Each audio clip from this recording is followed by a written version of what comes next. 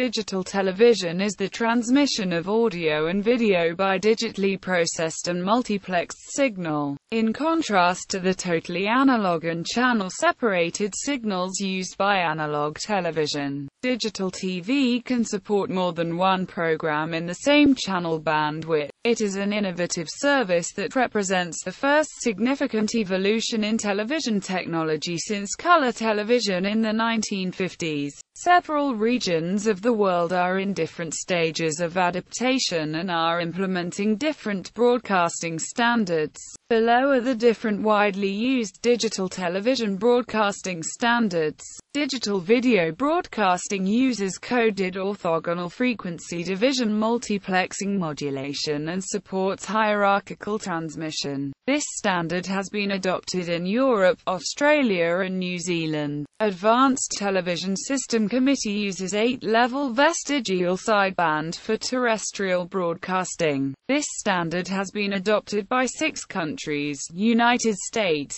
Canada, Mexico, South Korea, Dominican Republic and Honduras. Integrated Services Digital broadcasting is a system designed to provide good reception to fixed receivers and also portable and mobile receivers. It utilizes OFDM and two-dimensional interleaving. It supports hierarchical transmission of up to 3 layers and uses MPEG-2 video and advanced audio coding. This standard has been adopted in Japan and the Philippines. ISDBT International is an adaptation of this standard using H.264 MPEG-4 AVC that been adopted in most of South America and is also being embraced by Portuguese-speaking African countries. Digital terrestrial multimedia broadcasting adopts time-domain synchronous OFDM technology with a pseudo-random signal frame to serve as the guard interval of the OFDM block and the training symbol. The DTMB standard has been adopted in the People's Republic of China, including Hong Kong and Macau. Digital multimedia broadcasting is a digital radio transmission technology developed in South Korea as part of the National IT project for sending multimedia such as TV, radio and datacasting to mobile devices such as mobile phones, laptops and GPS navigation systems.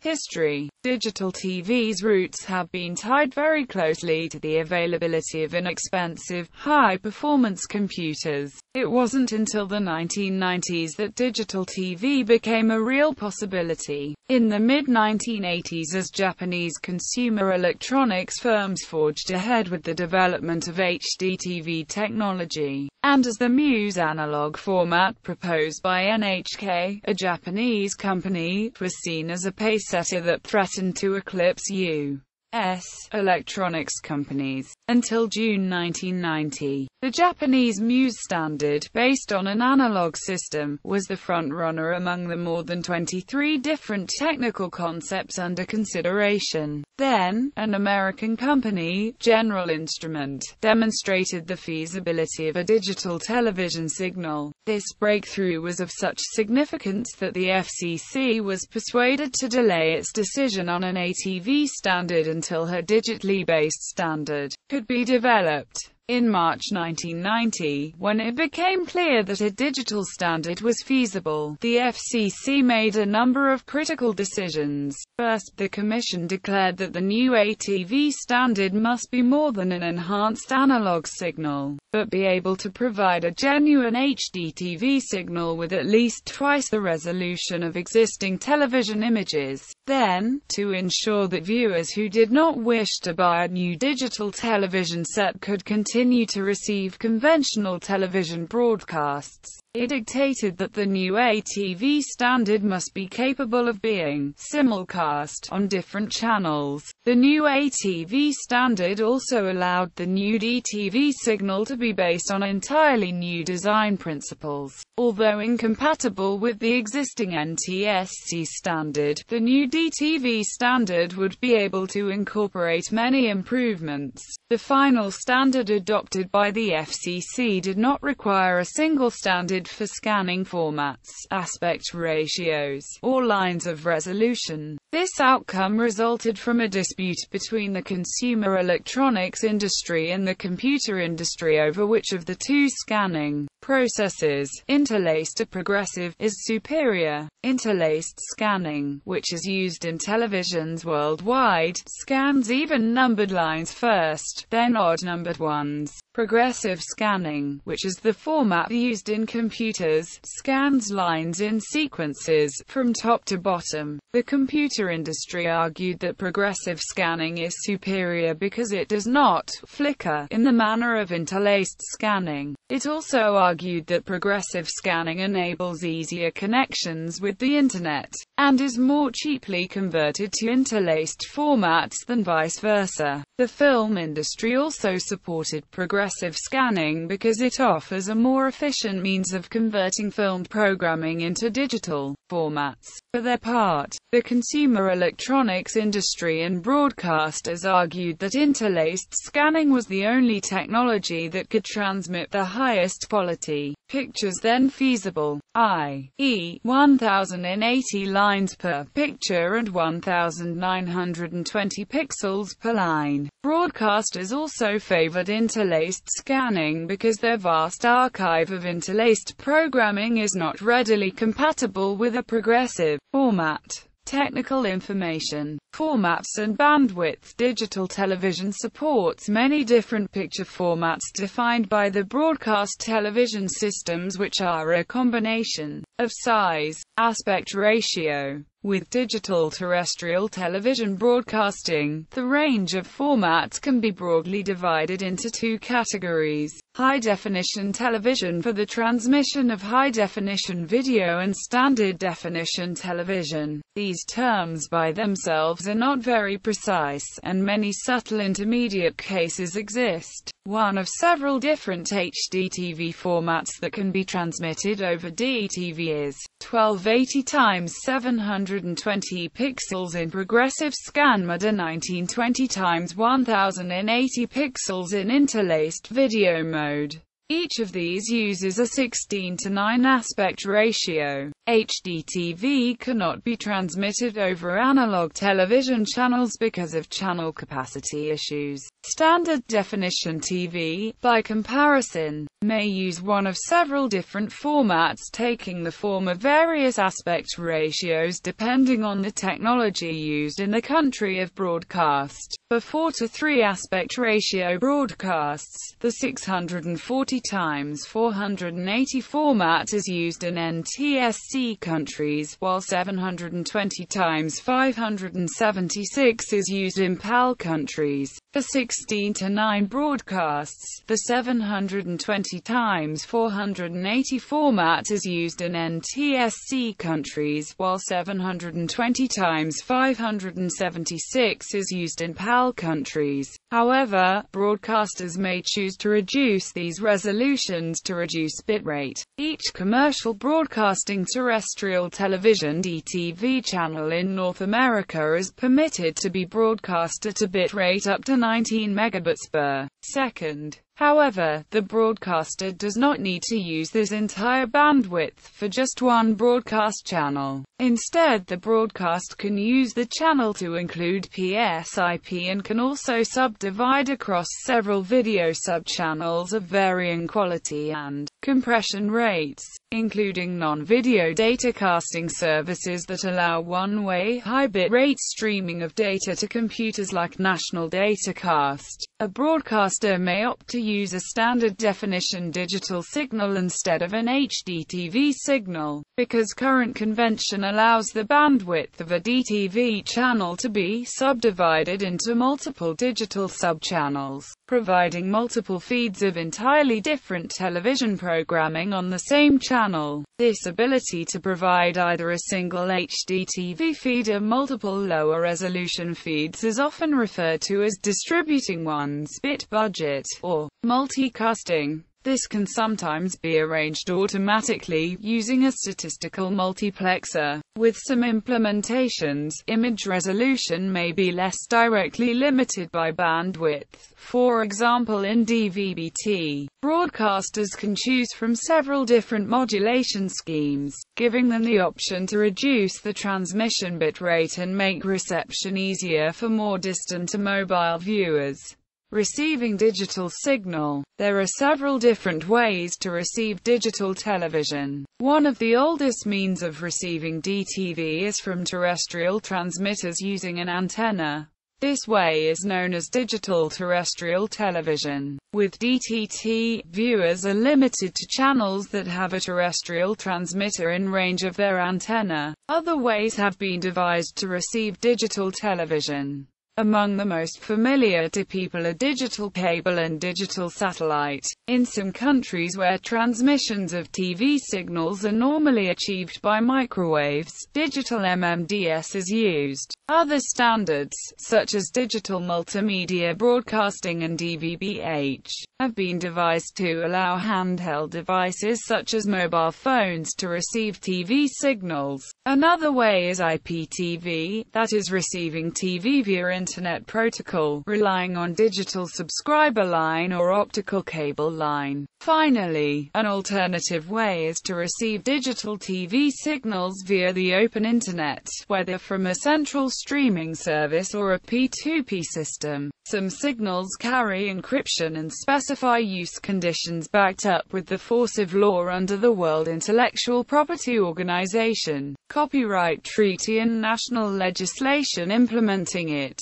such as the U.S. Digital Millennium Copyright Act. Access to encrypted channels can be controlled by a removable smart card, for example via the Common Interface Standard for Europe and via Point of Deployment for is a named differently cable card. Disadvantages. While poor signal analog TV quality could be evaluated by the user by the amount of noise on the screen, digital TV has no gray areas. It either works or does not when the signal is not strong enough. Protection parameters for terrestrial DTV broadcasting. Digital television signals must not interfere with each other, and they must also coexist with analog television until it is phased out. The following table gives allowable signal-to-noise and signal-to-interference ratios for various interference scenarios. This table is a crucial regulatory tool for controlling the placement and power levels of stations. Digital TV is more tolerant of interference than analog TV, and this is the reason a smaller range of channels can carry an all-digital set of television stations. Interaction. People can interact with a DTV system in various ways. One can, for example, browse the electronic program guide. Modern DTV systems sometimes use a return path providing feedback from the end user to the broadcastee. This is possible with a coaxial or fiber optic cable, a dial-up modem, or internet connection, but is not possible with a standard antenna. Some of these systems support video on demand using a communication channel localized to a neighborhood rather than a city or an even larger area. One segment broadcasting. One seg is a special form of ISDB. Each channel is further divided into 13 segments. The 12th segments of them are allocated for HDTV and remaining segment, the 13th, is used for narrowband receivers such as mobile television or cell phone. Timeline of transition. Comparison of analog versus digital. DTV has several advantages over analog TV, the most significant being that digital channels take up less bandwidth, and the bandwidth needs are continuously variable, at a corresponding reduction in image quality depending on the level of compression as well as the resolution of the transmitted image. This means that digital broadcasters can provide more digital channels in the same space, providing provide high-definition television service, or provide other non-television services such as multimedia or interactivity. DTV also permits special services such as multiplexing, electronic program guides and additional languages. The sale of non-television services may provide an additional revenue source.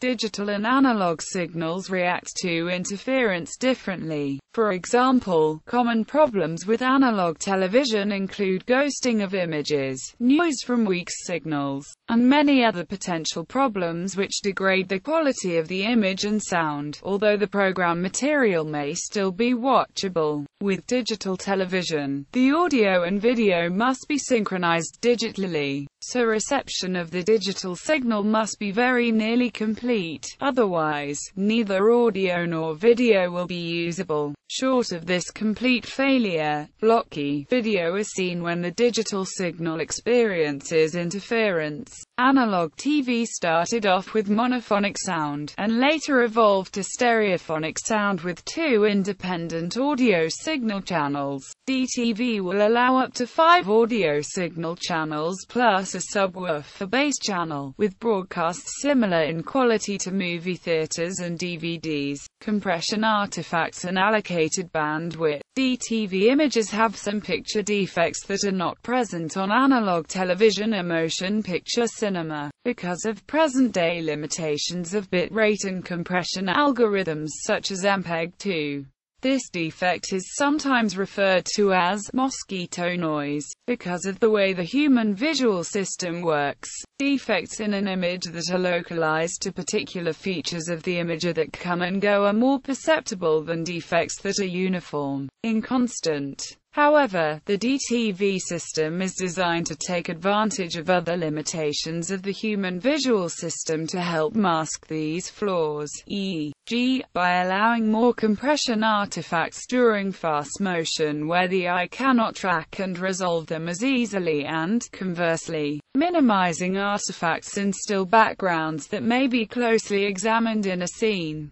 Effects of poor reception. Changes in signal reception from factors such as degrading antenna connections or changing weather conditions may gradually reduce the quality of analog TV. The nature of digital TV results in a perfectly decodable video initially, until the receiving equipment starts picking up interference that overpowers the desired signal, or if the signal is too weak to decode, some equipment will show a garbled picture with significant damage, while other devices may go directly from perfectly decodable video to no video at all or lock-up. This phenomenon is known as the digital cliff effect. For remote locations, distant channels that, as analog signals, were previously usable in a snowy and degraded state may, as digital signals, be perfectly decodable or may become completely unavailable. The use of higher frequencies will add to these problems, especially in cases where a clear line of sight from the receiving antenna to the transmitter is not available. Effect on old analog technology. Television sets with only analog tuners cannot decode digital transmissions.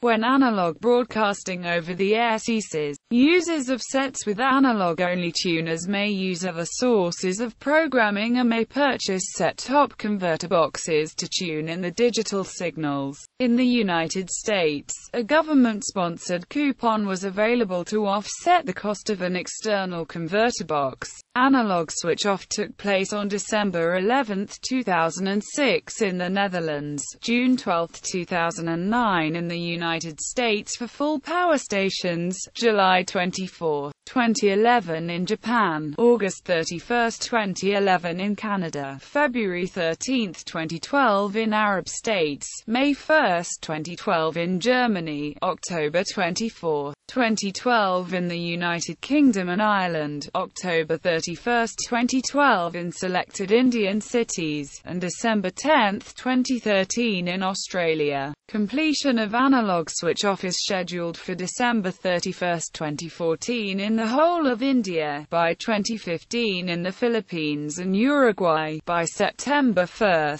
2015 for low-power stations in the United States, and by 2017 in Costa Rica.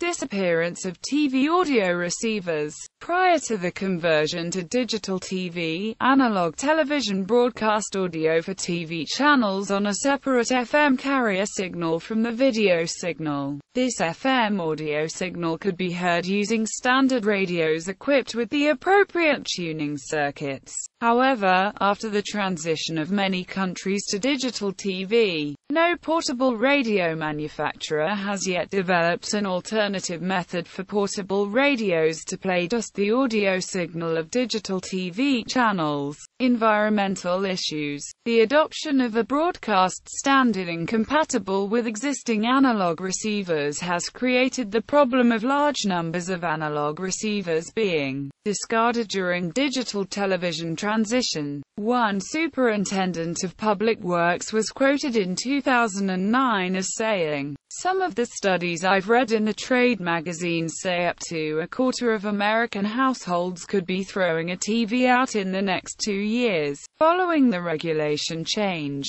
In 2009, an estimated 99 million analog TV receivers were sitting unused in homes in the US alone, and while some obsolete receivers are being retrofitted with converters, many more are simply dumped in landfills where they represent a source of toxic metals such as lead as well as lesser amounts of materials such as barium, cadmium and chromium. According to one campaign group, a Court computer monitor a TV contains an average of 8 pounds of lead. According to another source, the lead in glass of a Court varies from 1.08 pounds to 11.28 pounds, depending on screen size and type, but the lead is in the form of stable and immobile lead oxide mixed into the glass. It is claimed that the lead can have long-term negative effects on the environment if dumped as landfill. However, the glass envelope can be recycled at suitably equipped facilities.